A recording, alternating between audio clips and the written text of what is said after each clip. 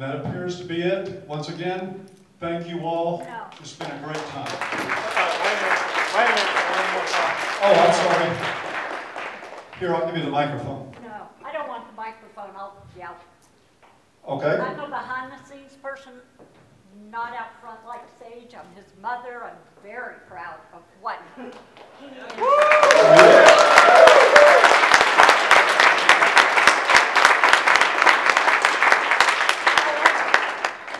I came here tonight hoping to hear that you guys were talking about how you could change, what you could do. The only pieces of information that I found helpful tonight at all came from the first speaker when he talked about the curriculums in the schools and the suicide rate and perhaps what teachers, how they should be trained. The rest of it, you're just bashers. And I don't think you show proper respect to the women who are out here like me, fighting. I've been doing this long enough that some of the women here take for granted the rights that we got for them. And listening to your, you make it all black and white, like there aren't complex layers. The pendulum swings. Women finally can speak out and be heard and not be treated. You listed all the things like, oh, how fear, and then you started itemizing. Those were all the reasons I couldn't report a rape when I was a teenager. Now women can, and it will actually be heard. We're not the enemy. Why couldn't you have reported rape when you were young? Of course you could have. No, I could not. Sure No, you could have. sure, and it would have been publicly connected to me for the rest of my life. No, that man would have been jailed. Let me interrupt for a second, No, Gary. it was Thank a you. he said, she said, and The they didn't listen the only to us. thing that I can suggest to you is that there is a growing number of men and women, both lay people and experts in the industries we're addressing, that do find this useful.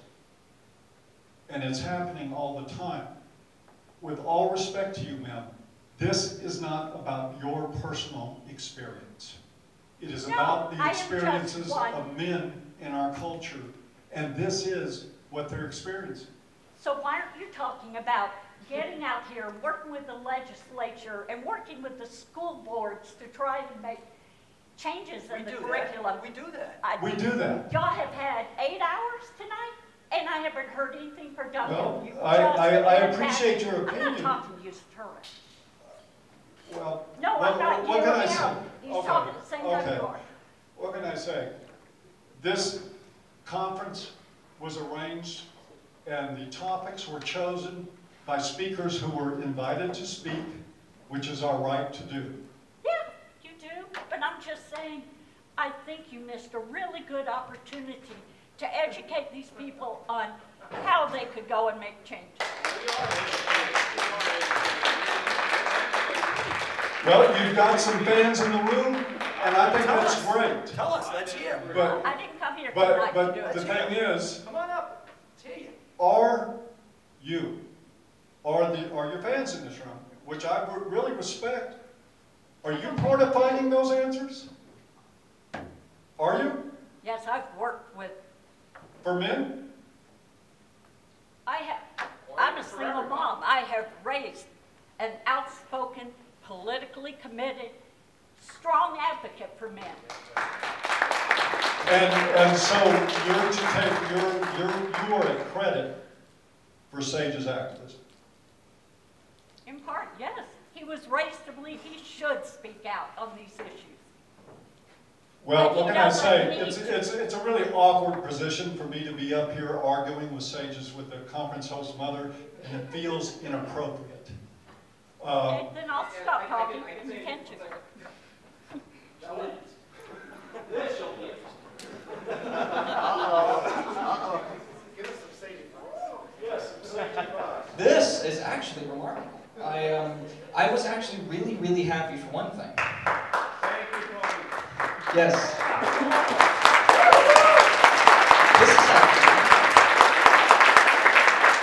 This is actually pretty remarkable. I never thought that we would actually climax the night with my mother arguing with Paul Elam. This is actually, but anyway, I do want to go ahead and state for the record that I'm very, very happy that for one thing, I've always been worried that feminists would never actually show up to one of these events, and they have, and they've actually, and now through my mother, they've spoken out.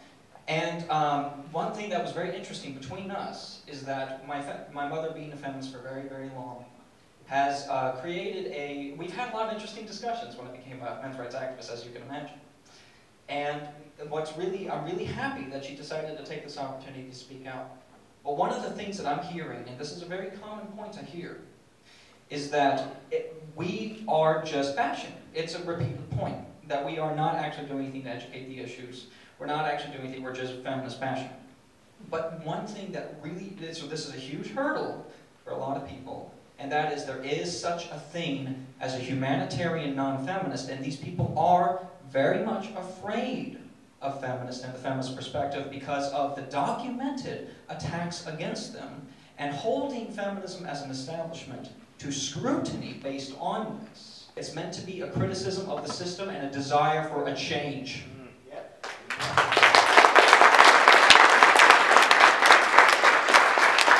And the people who say that we're not doing anything, need I remind you that in terms of just my advocacy in Kennesaw State University men, we have been donating food to the CARE program to feed the homeless students on campus. Men or women can get extra food due to KSUM's work and the excellent work of our members over here. KSUM members, stand up.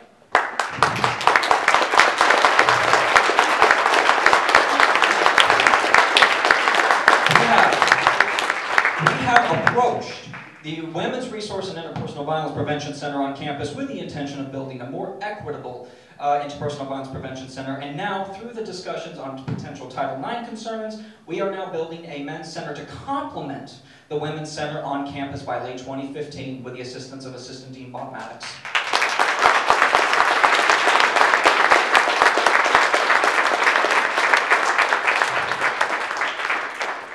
And then there's the Resisting Aggression with Defense Course for Men that was in essence, through its execution, was suggesting to men that they are responsible for violence against women.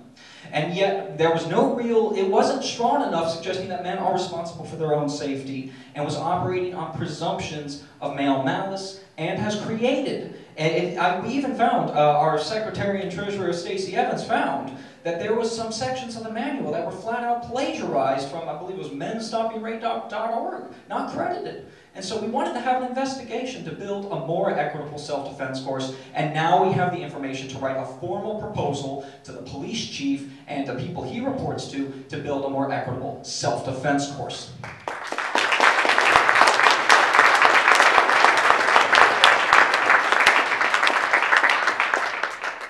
And we are opening the dialogue. And people say, in light of all of this, you're not doing anything. You're just bashing feminists. You're just bashing feminists. You're bashing, bashing, bashing. But people forget that these are men. This is a movement that I belong to where men are feeling like they have been neglected and they are starting to assert themselves. And when they do so, when we have actually made progress, there's an interesting message that we send. I am a person with feelings and thoughts of my own, and damn it, I am very upset with the representation I've been given and the representation I was promised, or rather the lack thereof, by the feminist movement.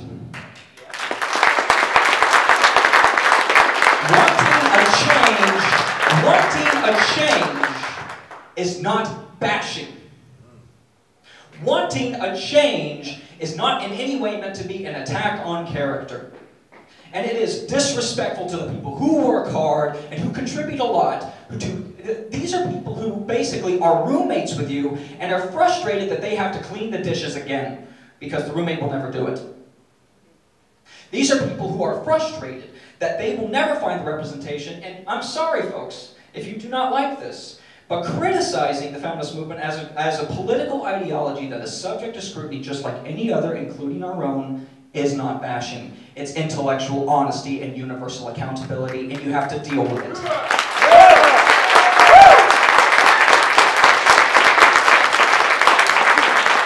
I see one table not applauding. I see one table not applauding. Universal accountability is a function of making sure that you do the work to make sure there's an equitable function overall. And this is actually really, I think this is kind of a very timely moment. And I want to thank my mother for, again, coming in and talking about this and making that stand, because that is, the one thing we do share is that outspoken nature. And I love it. I love that outspoken nature that gets that out there. It's fun. It makes life fun. And I tell you, the work that we've done has been incredible.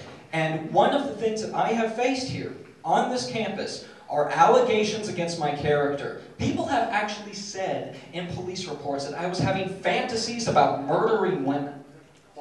Fantasies about murdering women.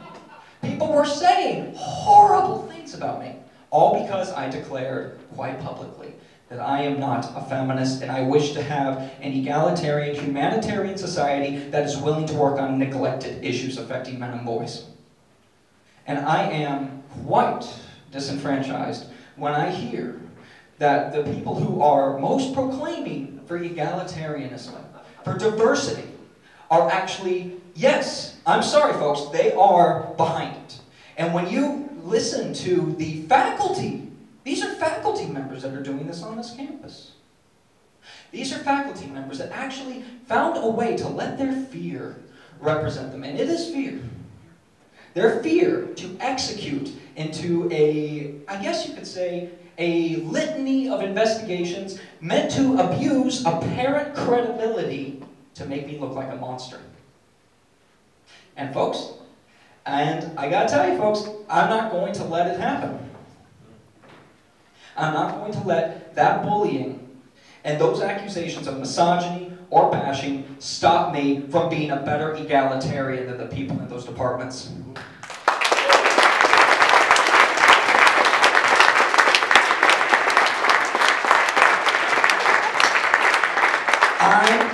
Look, we at KSU Men have offered a specialization that has, I think, offered a level playing field. We don't offer an androcentric view of the world. We offer a specialization that was lacking to fulfill a need. And when we fulfill that need, and we know that we are offering something that is, in essence, not only filling that void, but also counteracting the people who have neglected to fill that void and even sometimes oppose it, I think we get the right to say, you know what, this is bullshit. And you know what? You're full of shit. Yeah. That's not a personal attack. That's not a personal attack. It is scrutiny. Scrutiny. That is what intellectual honesty is. I became an anti-feminist. Not because I'm an anti-person, but because I'm anti-ideology. Because I am a person that strongly believes that when it comes to ideology, it is something that changes. It's something that becomes, whenever you're a person who's considered with evidence, you don't really have a set ideology. You can take little snapshots. It represents an ideology at the current moment, but it changes with the evidence, it changes with the times. But if you stick with a static worldview, you stick with a presumption that men have a preset level of privilege, that you have start with this presumption that men are malicious and oppressive, you end up with a static worldview that, if implemented in policy, I'm sorry folks, men's human rights activists are going to challenge it again and again and again and again. Deal with it.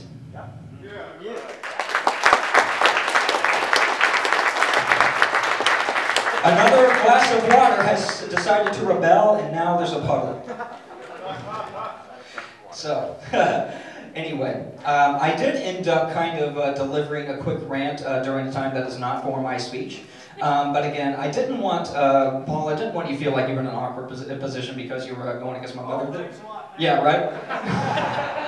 Oh, there's going to be a, okay, I do appreciate that there's there's going to be a Twitter storm over this. This is going to be fun. Oh, yeah. But this was something, folks. This was something. And again, I do want to make a quick note before I put this up. We'll do a quick 30-minute break, then I'll do my real speech. Yeah.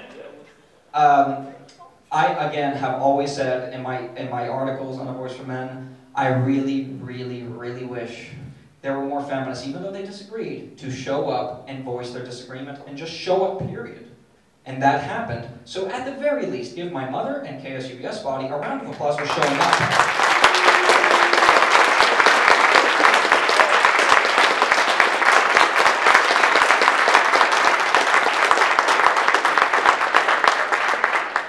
That was fun. Do be prepared for some articles, Mom.